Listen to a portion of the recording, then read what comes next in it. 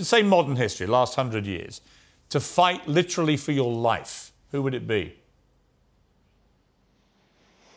Oh, God.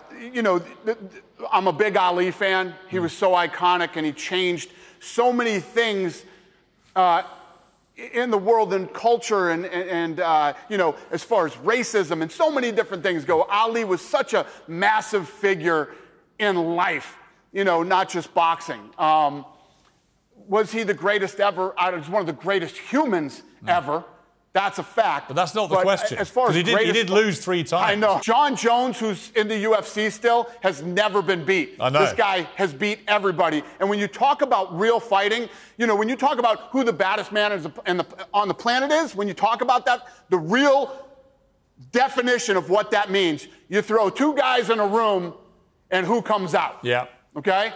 That's the baddest man on the planet.